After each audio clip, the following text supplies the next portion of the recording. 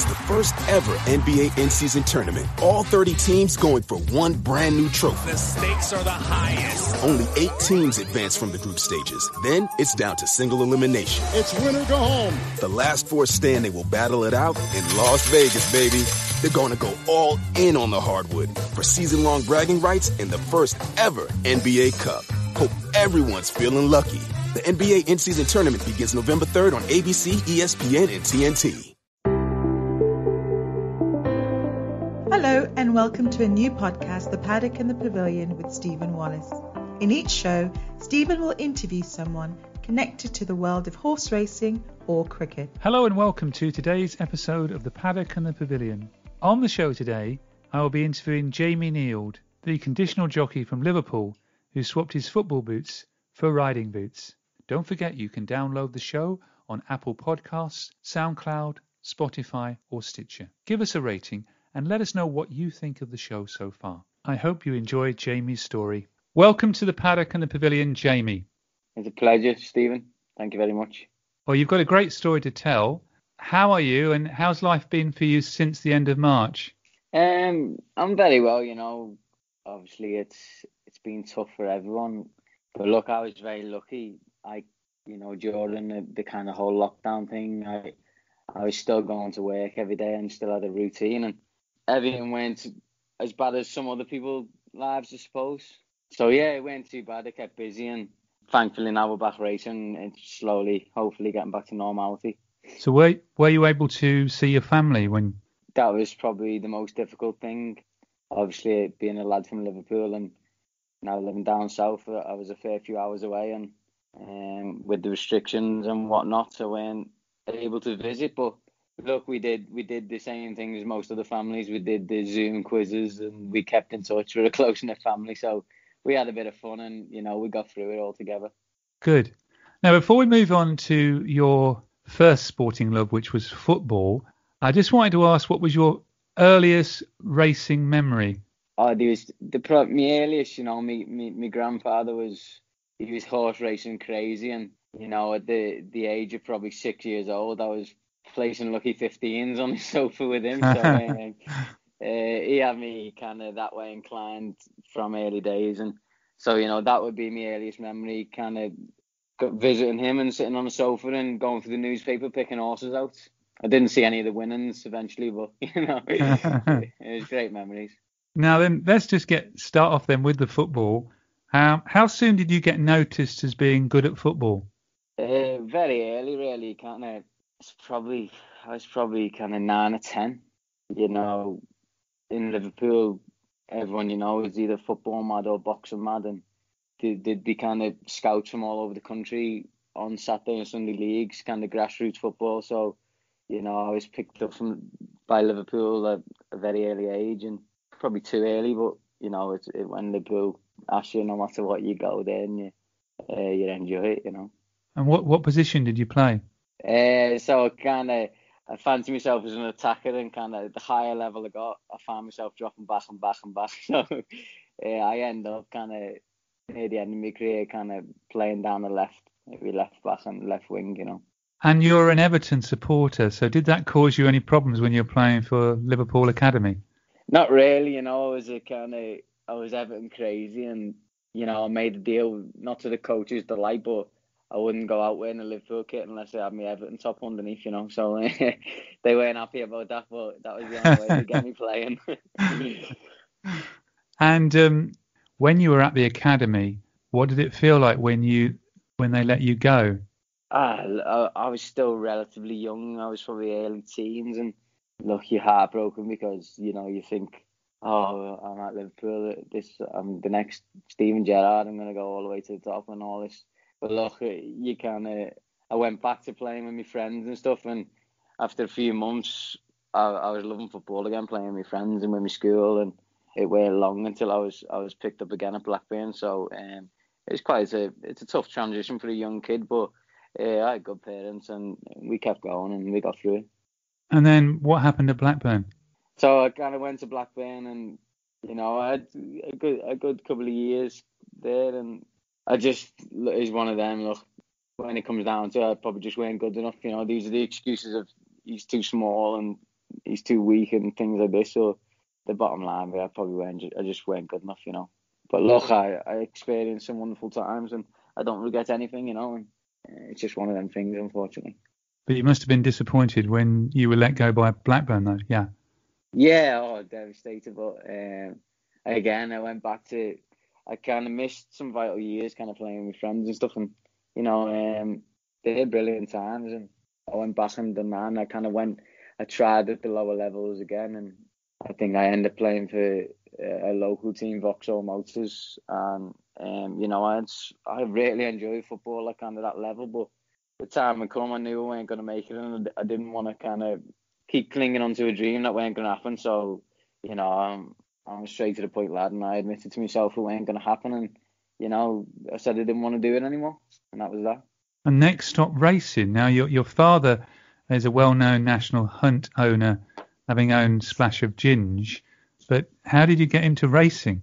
So it was kind of, you know, I tried my hand in a few different things, and it weren't working. And I went off to university, and I left after a couple of weeks, and it was a bit of a pain in the backside to my family. And we were up visiting my father's horses at Twiston Davis's yard, and over a meal, the boys, Sammy and Willie and Ryan Hatch and stuff, they said, you know, it's the right size, and a lot of things in football, balance, coordination, things like that, you need to ride horses. And he pointed me in the direction of the racing school, and you know, I had nothing to lose really. My life wasn't going any other way, so I took the leap, yeah, and thankfully it worked.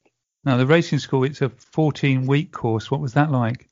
You know, my father actually dropped me at the gate of the racing school, and he said, right, son, pick it up in 2 days when you quit this one. So that kind of gave me the fire in my belly to say, you know what, I'm going to do this, and I'll prove everyone wrong. And from day one in the racing school, the instructors and the staff and everyone was just, you know, it's a nerve-wracking thing to go there, and I knew there'd be people there who've ridden all their lives, and I was going there, I'd barely touched an horse. I think I'd stroked my dad's horse once or twice, and to go there and know the reality was I was going to get in the back of one of these animals, it was nerve-wracking. But as I say, when I got in there, the instructors and the staff there, it's so well run, and everyone is treated the same, whether you've ridden all your life or you were like me. And from kind of the first couple of days, I knew for a fact that this is what I wanted to do, you know.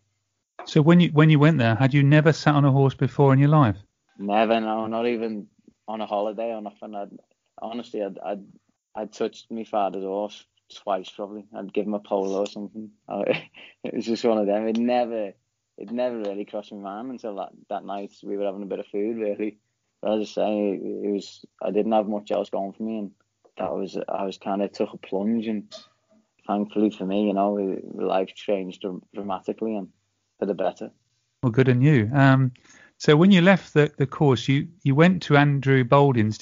How did that come about? Did you choose Andrew Baldings? Yeah, so kind of obviously I had a good connection with Sam and Willie Twiston Davis through my dad having horses there, and I spoke to the lads and said the racing school have given me a kind of, it's called a dream sheet, where you kind of get to place your dream yards basically. And the boys straight away said to me, there's no other place you want to be going than Andrew Baldings. Willie and Sam had both spent time at Andrews when they were younger, and they knew how well run it was at Andrews, and they had both said, just, you know, do your best to get there. And thankfully for me, I don't know how, I don't know why, but Andrew let me go, and it's probably my 3 years at Andrews, probably, you know, I'd say the best kind of 3 years of my life. It was an historic yard at Kings Clear, and was Oisin Murphy there as well at the time? Yeah, you know, they were all, I was a massive horse racing fan, obviously, and I knew all the lads, and you know, from day one I got there, the likes of Oisin Murphy, Kieran Schumacher, Bob Hornby, Eddie Greatrex, Dave Probert, they were all there, and they were all so welcoming. They were knocking on my door my first night there, and you know, we went out for a bit of food down the pub, and they gave me a good welcoming, you know, which is very nice of them. Moving on then to your first ride, reading about this on the 9th of August 2018 in an amateur rider's handicap on a horse called White Turf at Sandown. What do you remember about that day? Yeah, I remember Andrew called me in and said he there was a horse there that I could ride, and that's what you dream about your first ride, and to have it on, effectively a Grade 1 track, a Sandown, in a massive race. It was an amateur race, obviously, but it's a massive track, and the excitement was electric. And to be fair, I give it an extremely inexperienced ride, but I suppose no one's perfect on the first ride. But look, I'm very thankful for Andrew for that, and I learned a hell of a lot, and it was definitely a day to remember. It was a lovely course to make your debut, yeah. Exactly. It was, that's like the whole day was special. I went there with Rob Hornby, etc., and I was sat in there with a few of the best jockeys in the world, and I was just thinking, how's my life come to this? And it was kind of pinch your skin moment, but it was a great day, and one, as I say, I'll never forget. Now, when you left the British Racing School, had you always wanted to be a jump jockey? Because you then moved to Harry Whittington's. Well, like obviously jump racing was what we loved because of Splash of Gins, etc. But the more I was at Andrews, the more I started to fall in love with flat racing. And by the time I was capable enough to get my licence, I was probably a bit too heavy to ride on the flat anyway. So it was a natural thing. I got a few pointers and give it a go pointing, and I loved it. And then it was inevitable that eventually I was going to make the switch. And reading up, am I right in saying your second chase was your first win? Yeah, I think my first chase on the rules was it Cheltenham, wasn't it? Was it Cheltenham? Yeah, that's a good start, isn't it? Yeah, and then we went to Ascot on Grade 1 Cladden South Saturday. So I got thrown into the deep end really. There was no kind. It was either sink or swim, and thankfully for me, the horse gave me a wonderful trip round, and off we went up the straight at Ascot in front of thousands of people and got the job done. Well, you were a good price. You were 20-1 as well, I read. So. Yeah, everyone was saying, he'd been off a long time. We bought the horse kind of out in Nigel's yard, but he'd come from Willie Mullins and then Nigel, so he'd been trained hard, and we decided the best thing was give him a good break, and we bought him in, I think, in the May, and we planned to run him in maybe the November, and he enjoyed himself a bit too much in the field that summer, and he was kind of fat as a pig, so we thought, we have to get a run into him and shake his belly off, and even come February, he was still a big horse, and he seemed to thrive off it, and he was fresh and well, and he went and done the job extremely well. And this was one of your dad's horses as well, so you're in the Splash of Gins colours. Yeah, look, it was great to, again, if someone would have ever told me, I remember watching Splash of Gins win the Betfair Hurdle at Newbury, and I'd never sat on a horse at that point, and if someone would have said, look, kid, in 4 years' time, you'll be riding winners on a Grade 1 Saturday in these colours, we all would just rolled on the floor laughing, So for it actually come true, sometimes you have to sit back and realise how far you've come, and them days the days to tell your grandkids about, and I'll never ever forget them. And less than 2 months later, you're then riding the same horse, Townshend, at the Cheltenham Festival. Exactly. It's just it was a little bit surreal, really. I remember being down the start in the Ultimate, and I was sat next to Harry Cobden and Brian Carver, and you're on the biggest stage in the world, surrounded by the best jockeys in the world. And again, the horse gave me one hell of a spin, and I think it was 3 out. He was bang there, and I was thinking, Jesus Christ, are we going to actually do this? And whether the ground got the better of him that day, or it was just too classy of a race, we don't know. But I think the horse has got a big one in him, and he'll always be there on the big days. And he's a pleasure to have. He nearly got round. Yeah, you just pulled up near the end, I think. No, we pulled the blast. We could have finished, but in the back of my mind, the next stop was Aintree, so I didn't want to. We weren't going to finish any. We finished, 11th or something, but there was no need. The horse would give me a hell of a spin, and it's my father's horse. So I had the option. I could pull him up, and we'll look after him. We'll go to Aintree. Unfortunately, with all the pandemic and stuff, we didn't get to Aintree, but we went to know that at the time. No, but was it only a day later when you had a winner at Fakenham? Yeah, so I rode at Cheltenham on the Tuesday, and then my boss Harry sent me to Huntingdon on the Wednesday to lead up.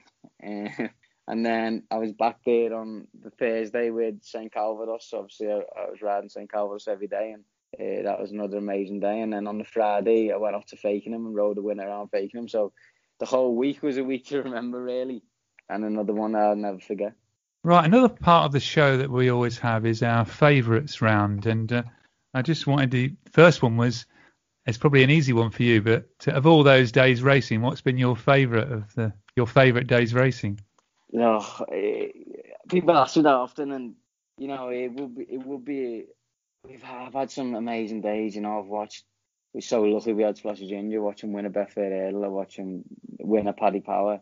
I've ridden at Cheltenham, I've won at Ascot on a big Saturday, and some of them feelings are amazing. But I'd say the winner just probably tops it.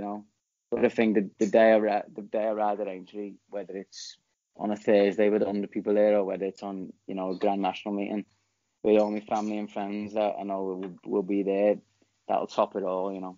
Well, hopefully you'll get that chance soon. What about your favourite horse? Now, is that going to be Splashy Ginge? Splash is.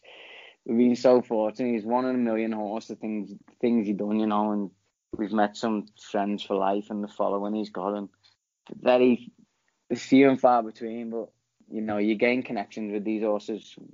But I've got one now at the minute with St Calvados, but Splashy Ginge, it's going to take a real good one to top him. What about your favourite jockey? Favourite jockey would I grew up watching kind of Paul Carberry, and I know he's my father's favourite jockey, and I admire him. But right now it'd probably be either Sam Twiston-Davies or Gavin Sheehan. And your favourite race course? Favourite race course is definitely Newbury. And why is that? Why do you like Newbury? I just love the track, whether it's flat racing or whether it's jump racing. There's no hard luck stories around there. With jumps, with great fences, and always brilliant races. And most of all, it's an amazing day out. And I always ask this question of people, their favourite other sport, but in your case, your favourite other sport apart from horse racing or football?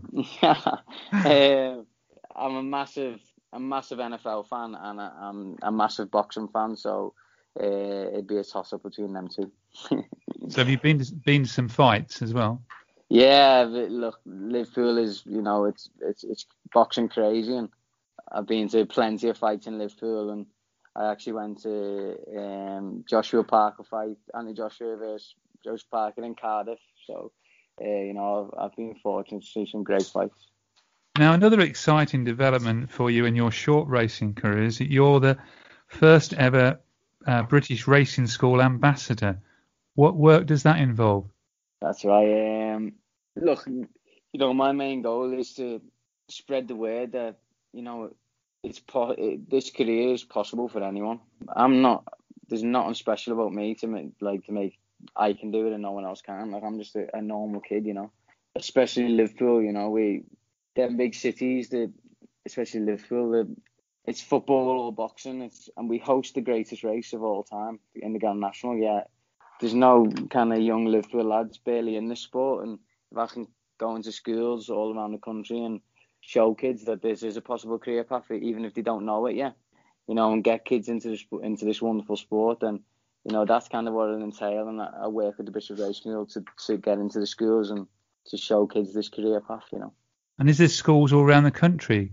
Yeah, all around the country. We'll go wherever we can, and it's a wonderful career. It's a wonderful life. It's not really, of course, it's a job. You get paid for it, but if someone's paying you to get up and ride these horses at ridiculous speeds, and it's just a wonderful life to live. Well, I think you're selling yourself short a bit yourself, Jamie, because you've done fantastic to get where you are. But it's a very good message to send out to people living in cities that there are opportunities in racing. Definitely. So well done on you there. But what about your own career ambitions? I know you said you want to ride at Aintree. Look, I'm a realist. I'm a level-headed lad. I'm not saying I'm ever going to be a champion jockey or anything near that level, but I do believe I can mix it at the very top level, and I felt like I proved that. at Cheltenham, I didn't stand out like I was a lad having his first ever ride as a conditional at Cheltenham Festival. I felt like I rode the race well against the best jockeys in the world. I almost proved to myself that I can mix it at that level. But look, the end goal is, you know, if I can win a big one at Aintree, then, you know, that'd be a dream come true, really. I mean, when you lined up there at Cheltenham, when you got, you know, I see Aidan Coleman and people like that in the race, were you not nervous when you lined up against them? A lot of people said that to me, but, you know, and I always say, and I don't know why, but it's probably the least nervous I've ever been about a race. Really? I don't know why. The whole day, I just was not nervous at all. I don't know whether it was just, I was just in a trance that, like, you know, I was just taking the whole day in or what, but I literally just enjoyed the day because I thought, you know, who knows what tomorrow brings. I might never experience this again, and let's just take it all in and enjoy every minute of it, and that's exactly what I did. And I'm so happy I've done it that way, you know. Oh, good for you. Final question I've got here is, where are Everton going to finish in the Premier League? Look, I'm not a biased person, but I honestly think we're going to go unbeaten and finish top. And it bring me so much joy because my whole family are Liverpool fans, and I've had 20 odd years of teasing me and giving me crap and all this, and watching them lift every trophy you can win. And it's been painful, so hopefully Everton can bring me some joy this year. So are you the only one in the family who supports Everton? There's a couple of us spread about, but, you know, we've been hiding for many years, but now we've come out underneath our rocks. It's all going well, so we'll sing and shout until it all goes bad again, I suppose. Well, you've made a good enough start anyway. Well, thank you very much for joining me on the paddock and the pavilion. The best of luck for the season, and hope you get many more winners and a chance to ride one at Aintree one day. It's been a pleasure, Stephen. Thank you for having me. Thank you. Thank you for listening to The Paddock and the Pavilion. You can download the show on Apple Podcasts, SoundCloud, Stitcher and Spotify. Follow us on Twitter and Facebook at The Pad and Pav.